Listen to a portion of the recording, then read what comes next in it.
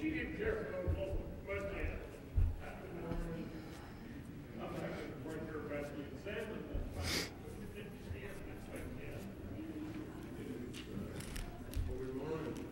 Good morning. So far. How about you? I'm all right. Good. I'm not complaining yet. It's early.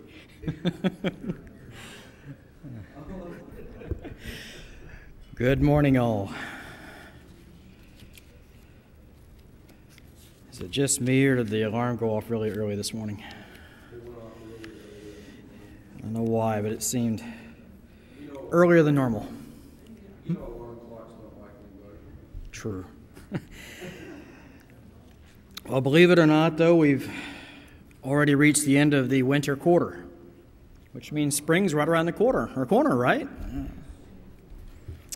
Well, not so much in Alaska, but on the calendar it will be.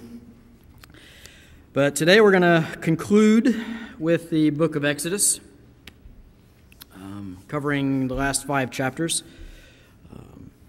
But as normal, we'll start off with a short review from last week. Last week we talked about how while Moses was away for 40 days on Mount Sinai, the people, the Israelites, went to Aaron and requested new gods to guide them. They weren't sure if Moses was going to come back or what. They grew impatient, so they requested new gods to guide them. So Aaron, it seems that he didn't resist at all. He's like, okay, give me all your earrings. And he quickly fashioned a golden bull.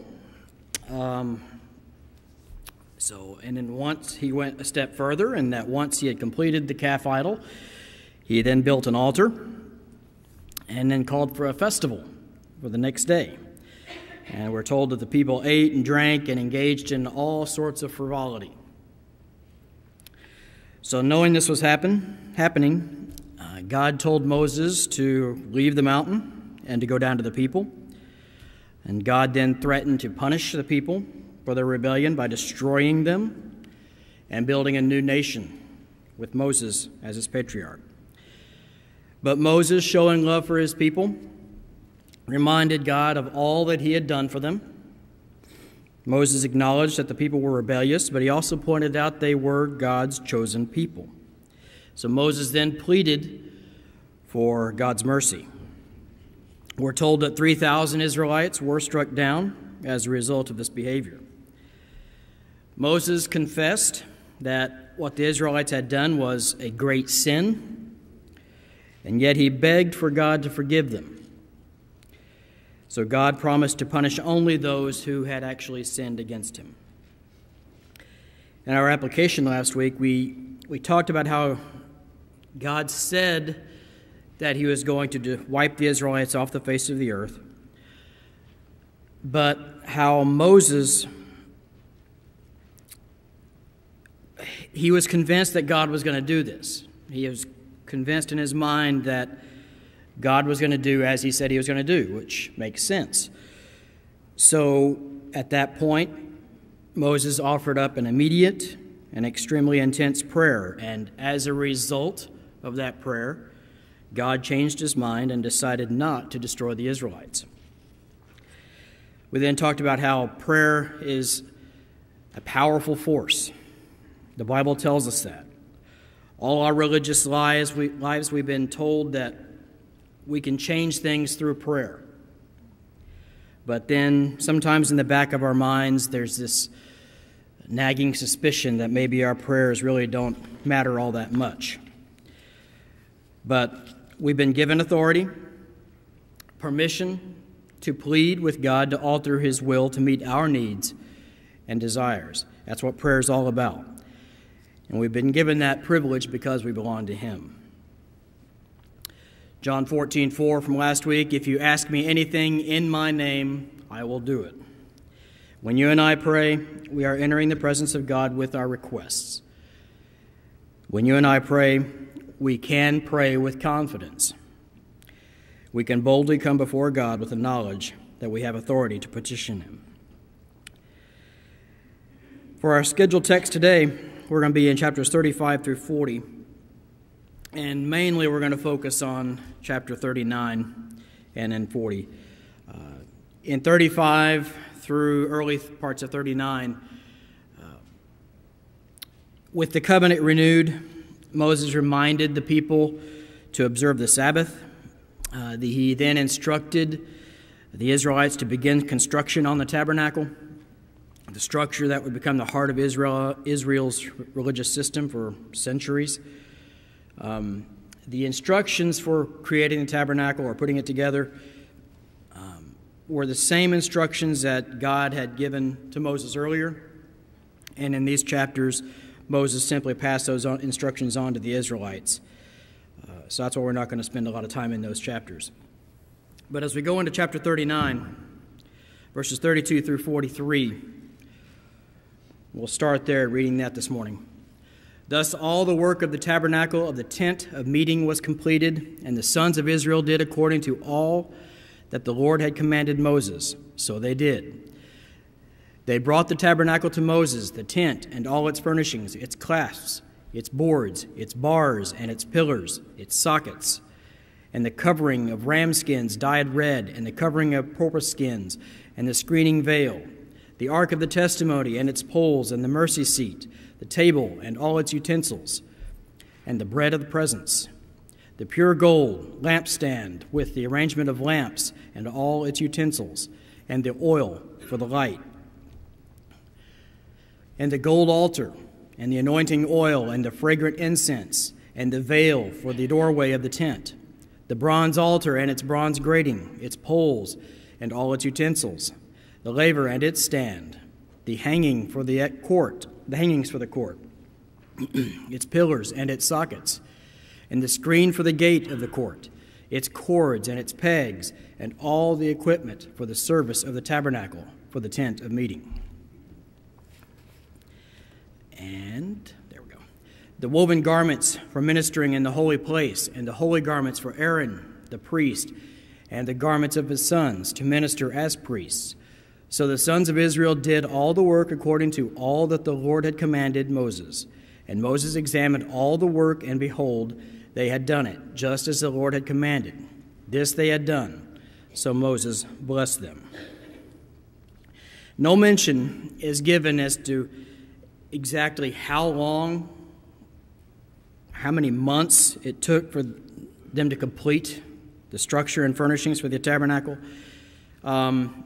Because the Israelites had arrived at Mount Sinai 3 months after leaving Egypt, they must have camped at the base of the mountain for 8 to 9 months. Moses spent roughly 80 days of that time on Mount Sinai, separated from the people. So this leaves nearly 6 months for gathering all the materials and the construction of the tabernacle's components. Most Bible scholars believe this construction took place from roughly September through March on our calendars. However long it took, the workers were careful. We read this. They were careful to build to the exact specifications that the Lord had provided. As the tabernacle reached completion, the artisans brought their work to Moses so he could inspect it. Because Moses had received the instructions for the tabernacle directly from God, it only makes sense that he would be the one to inspect everything, quality control, quality assurance, if you will.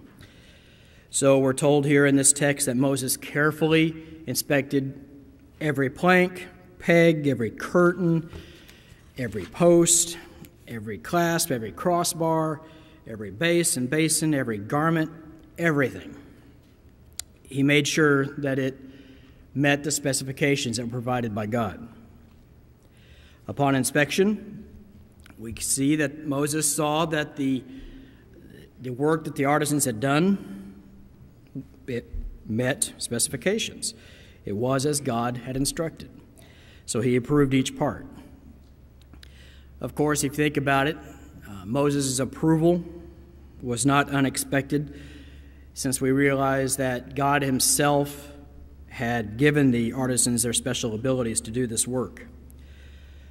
So Moses pronounced his blessing because the Israelites had shown faithfulness in donating their time, their talents, their materials to construct the tabernacle.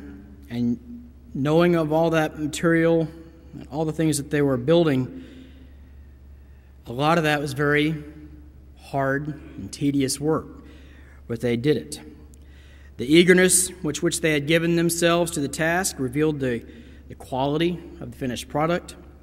In his blessing, Moses may have prayed that the people would prosper in all their undertakings and that they would be delivered from future evils.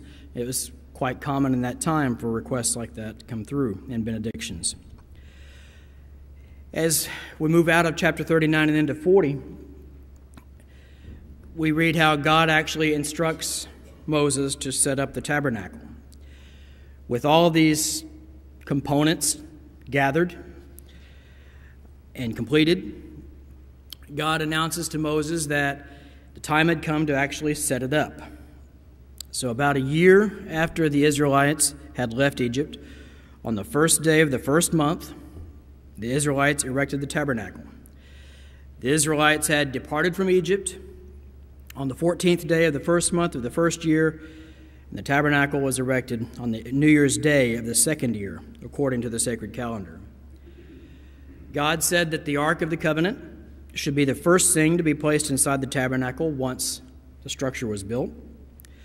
The Ark would be the most prominent object in the tabernacle, and as such, it was actually set in the most holy place. The Ark was considered to be God's throne. And we know from previous weeks how a thick curtain separated the most holy place from the holy place. Then, at that point, God instructed Moses to place all the other furnishings into the tabernacle in the following order. And I should have thrown that slide up earlier. So, the table was to be placed in the holy place. On the table were set plates, dishes, and the bread of the presence. The lampstand was to be set directly across from the table in the holy place. The altar of incense was to be set at the head of the holy place, in front of the curtain entering the most holy place, and before the Ark of the Covenant. The altar of burnt offering was to be placed in the tabernacle courtyard so that it was the first thing an Israelite saw when entering the courtyard. And there's actually a courtyard there. The basin was to be placed between the altar and the entrance to the holy place so that the priests could ceremonially cleanse themselves before going into the tabernacle. The courtyard, as we've discussed earlier, previous weeks, was to encompass 4,500 square feet around the tabernacle. To enter the courtyard, the Israelites were to walk through an open curtain at the east end of the complex. If I can do that without... I knew it. Every time. So, after giving his instructions on how to place the actual tabernacle items within the tabernacle, God told Moses to anoint the tabernacle and everything in it with the sacred anointing oil. And this act of anointing signified that a person or thing was being set aside for God's purpose. That's what it meant. God said that once all the objects in the tabernacle had been sanctified, it would be time to sanctify the priests, whose responsibility it was to administer to the tabernacle. So the Lord told Moses to bring Aaron and his sons to the entrance of the tabernacle, to wash them, to put the specially made garments on them, and to anoint them so that they could initiate their priestly duties, in verses 12 through 15. The components, as we've read, the components of the tabernacle were already completed. They were finished. God had given the furnishings in the tabernacle. All that was left for Moses was to actually build the tabernacle and follow through with God's instructions. And we're told that is exactly what they did.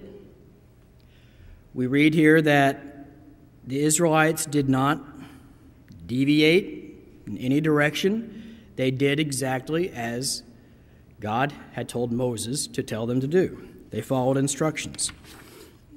In fact, 8 times in chapter 40, Moses is said to have done exactly what the Lord had commanded him to do. Just as the Lord had commanded him to do, Moses followed a specific order as he erected the tabernacle, putting the furnishings in place and ceremonially washing himself. So as Moses went to set up each of the tabernacle furnishings, he used that item according to its specified purpose. After he set up the table, for example, he set out 12 loaves of bread on it. After he set up the lampstand, he placed the lamps on it. After he set up the altar, he burned sweet incense in it. After he set up the altar of burnt offering, we're told he offered burnt offerings and grain offerings. After he set up the basin for washing, he washed his hands and feet and ordered Aaron and his sons to do the same.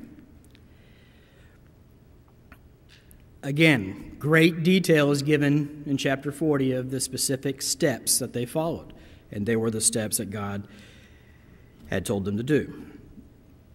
In that Aaron and his sons had not yet officially been installed in the priesthood, Moses appeared to function as a high priest here. He was the one that God used to lead the people out of Egypt. We all know this. He was the one to whom God gave the law. He was the one whom God told to build the tabernacle. He was functioning as such as a high priest.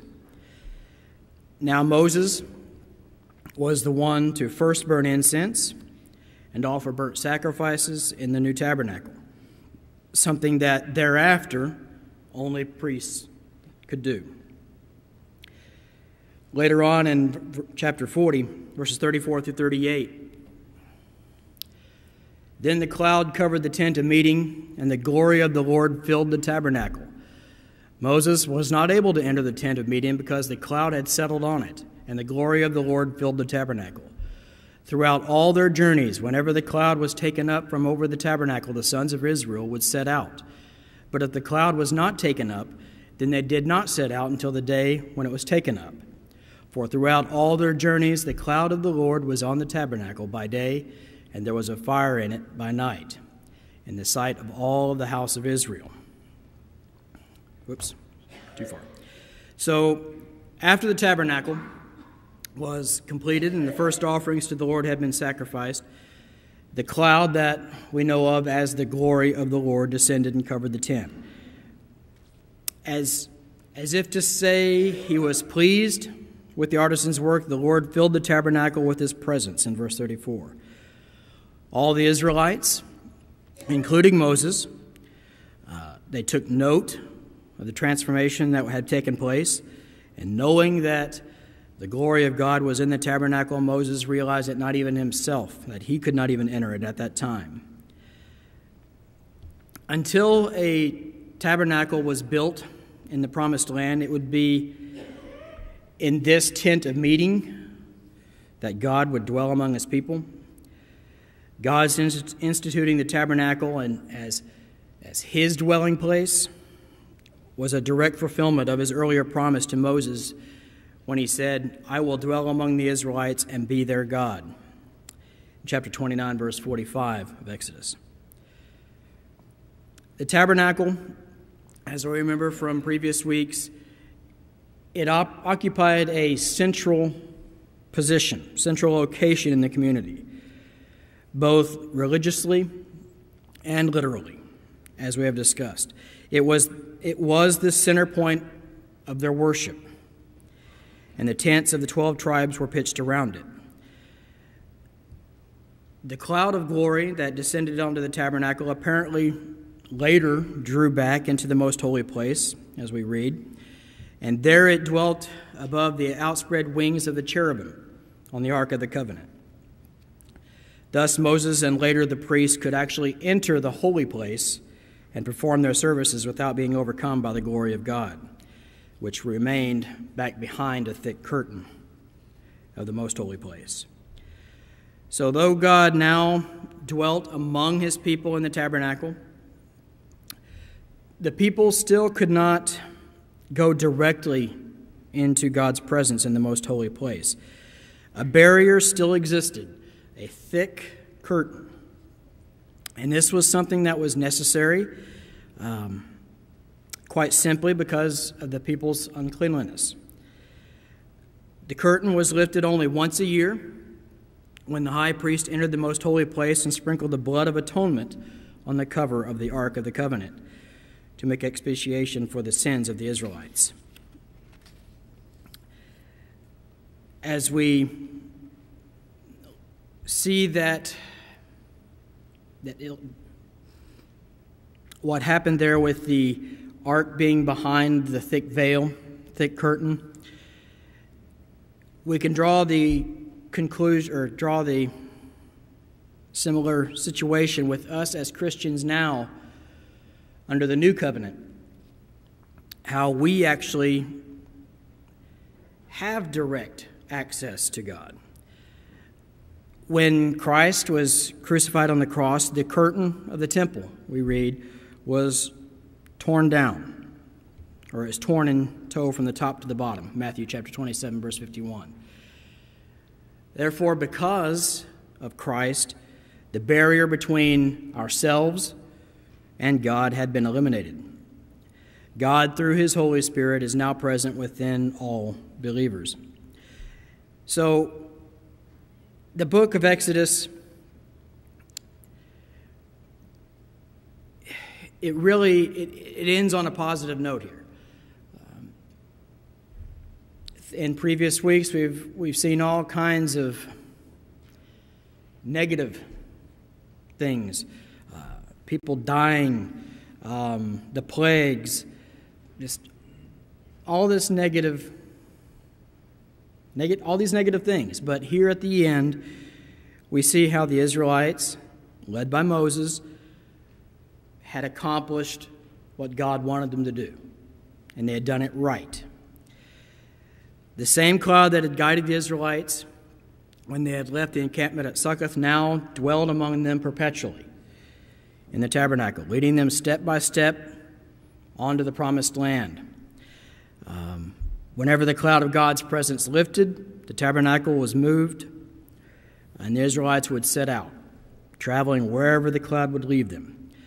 But if the cloud did not move from the tabernacle, the Israelites stayed put. Very clear instructions, very easy for us to even understand that if the cloud didn't move, they didn't move. They followed instructions. God was leading them. God had kept his promise to Moses. His presence went with the Israelites, guiding them as a cloud by day and as a fire by night. And he guided them to the land that the Lord had promised to Abraham.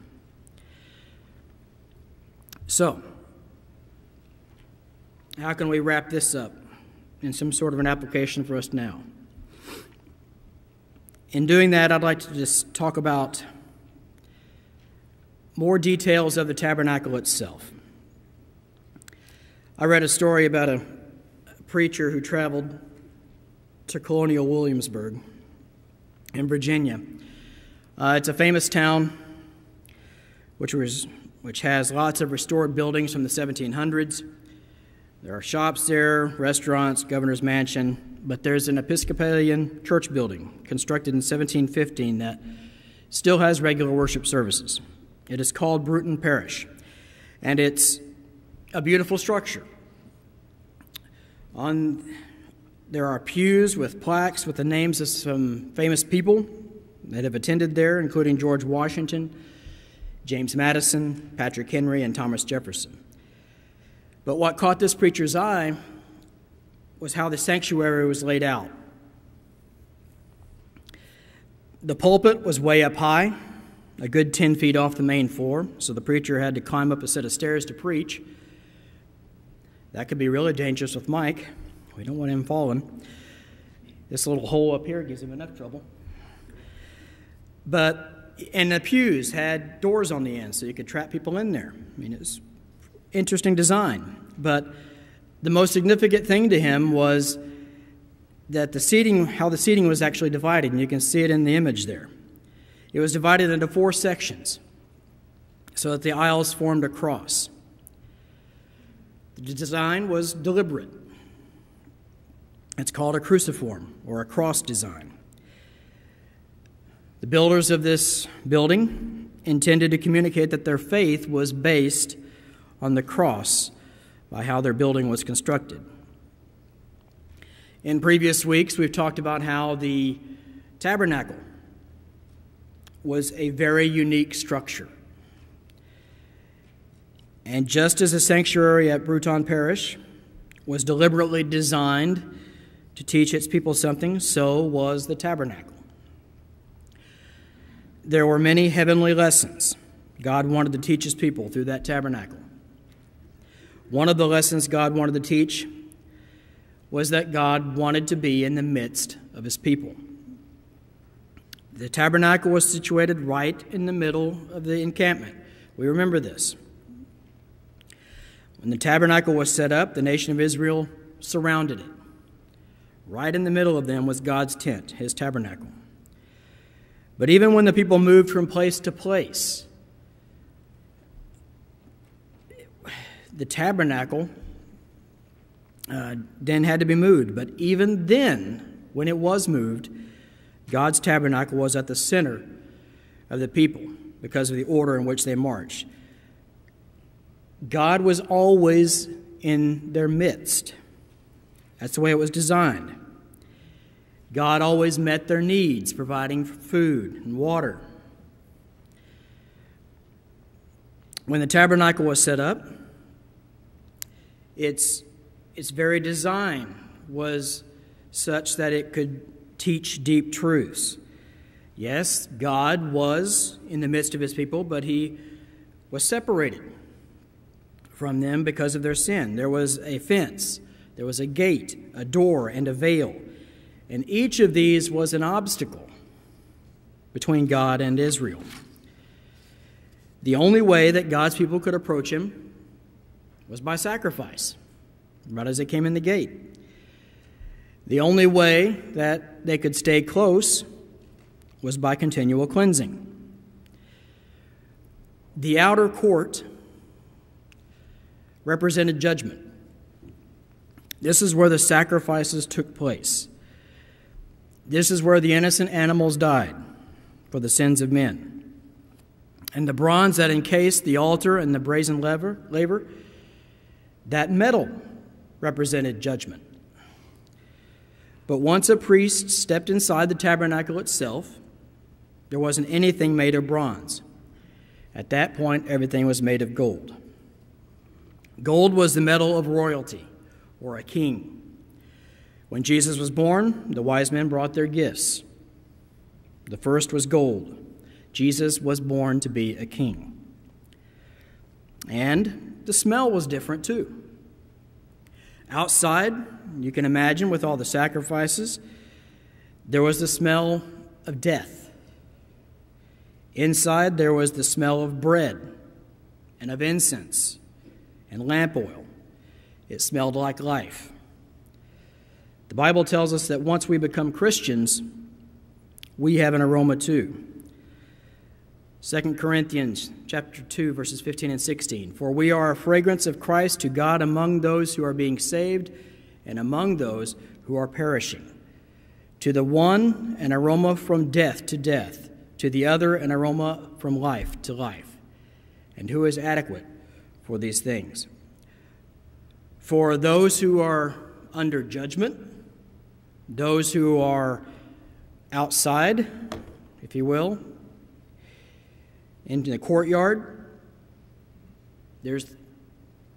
we are the smell of death. We as Christians are the smell of death. But for those who have surrendered their lives to Christ, who have come into God's presence with us, we are the smell of life and hope. Now, as we've said before, the bronze of the outer court represented judgment, and now the gold of the inner rooms represented royalty. But there's a third metal used in the tabernacle. It wasn't as obvious as the bronze and the gold because it wasn't used in the furniture. No, this metal, it actually held the tabernacle together, and it formed the foundations of the posts that held up the fence of the outer court. And it formed the foundation of the boards that shaped the walls of the tabernacle.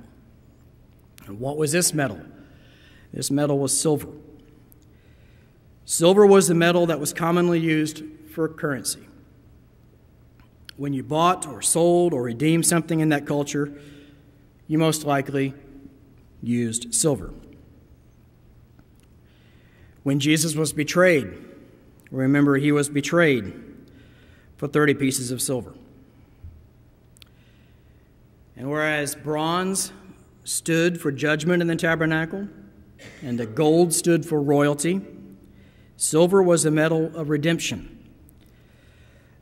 The tabernacle rested on the metal of redemption.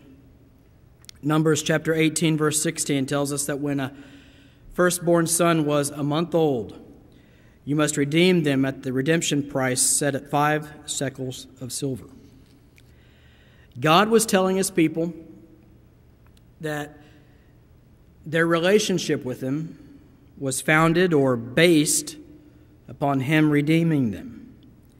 And so also our entire relationship with God rests on the price of redemption paid by Christ. But he didn't purchase us with silver or gold. As we know, he purchased us with his own precious blood. Okay, so the tabernacle was a beautiful place of worship on the inside. Inside there were bright colors, blue and purple. There was gold.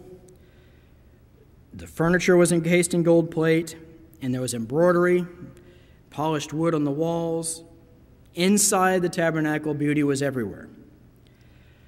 But on the outside, it wasn't all that pretty.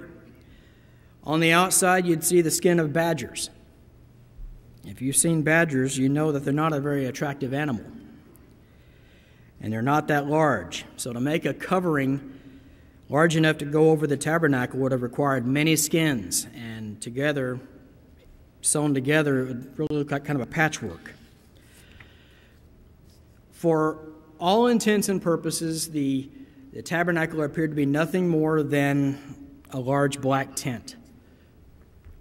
It probably was not very appealing to the eye from the outside. But then the tabernacle, we're told, represented Jesus Christ. And Isaiah tells us that he didn't have earthly beauty. Isaiah chapter 53, verse 2 declares, "He had no beauty or majesty to attract us to him, nothing in his appearance that we should desire him." When Jesus walked among men, he wasn't high and mighty. He walked on level ground, the people he ministered to. And people weren't drawn to him because he was very attractive. They were drawn to him because he loved and cared for them, and he ministered to their needs. The last thing we should notice about the tabernacle is how it was actually laid out.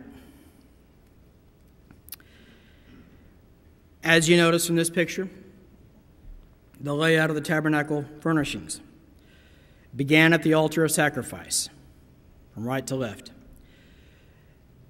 goes to the brazen laver, then into the holy place with the tabernacle of showbread, lampstand, altar of incense, and lastly to the Ark of the Covenant. Every time the tabernacle was set up, it was set up with this arrangement. It never changed. In the 600 years or so that Israel worshipped at this tabernacle, it was always the same. In this earthly tabernacle, God taught an ultimate heavenly truth. And it shows the cross shape in the furniture's positionings by surprise. As you walk through it, if you have time, I'd actually recommend you go on and look at some of the 3D animations people have done of the courtyard and the tabernacle. It's quite interesting. But the layout symbolizes a cross. In order to get to God, mankind needed to go through the cross. Colossians 1, verses 19 and 20 tells us, God was pleased to have all his fullness dwell in Jesus, and through him to reconcile to himself all things, whether things on earth or things in heaven, by making peace through his blood shed on the cross.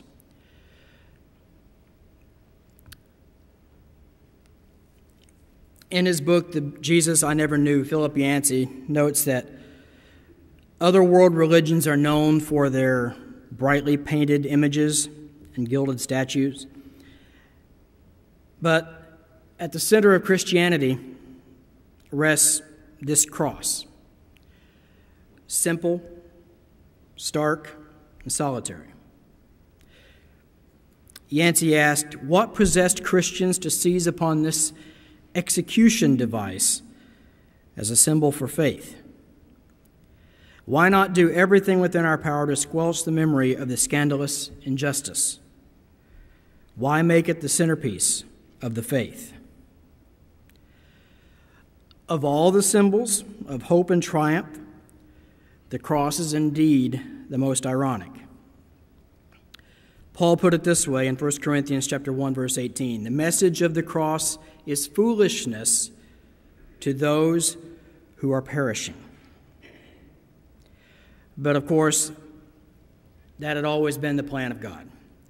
Where some religions worship idols and glory in their statues, God intended us to build our relationship to him around the constant reminder that our forgiveness was bought by an innocent sacrifice on a cruel cross, by a God who willingly paid the price to redeem us. And that is an application that we can draw from a story from so long ago that would seemingly have nothing to do with us today. A large tent that just, why do we need to know all these details? Why was so much time spent on explaining exactly how things were to be constructed and laid out? Because it is important to us. It all points to Jesus. And that is where we'll close up our study of Exodus. Spring quarter begins next week, and in the auditorium you'll have all the classes will be talking about 1 Corinthians. You'll have the little card in the pew in front of you. I hope you'll continue to make it to classes. Ed Tracy will be here in the auditorium talking about 1 Corinthians, and we'll have classes in 25, 26 as well with Scott Geyer and James Harris. I thank you for your time in coming this quarter, and hopefully as I learned a lot by going into Exodus again, I hope I was able to share some insight, trigger something in your brain, hopefully to get you to learn something that you did not realize as well. Every time we go back through Scripture, you can find something else. That is one of the undeniable truths. If you open yourself up to it and study it, you will find something else every time. So I appreciate you being here with us. If you will, go with me as we bow in prayer. Dear Heavenly Father, we thank you so much for the time you've given us to come together to study your word. Lord, we often overlook the words from the Old Testament, but they truly do form the foundation for everything. And we realize through a thorough review and study of your word that, again, it all points to Jesus. Lord, we thank you for your word. We thank you for the detail that is provided to us. You make it very clear to us, Lord, if we only will spend time in your word, all will be revealed. Lord, please give us that desire to want to study your word more, to read it daily, to meditate upon it, to make it a part of our lives.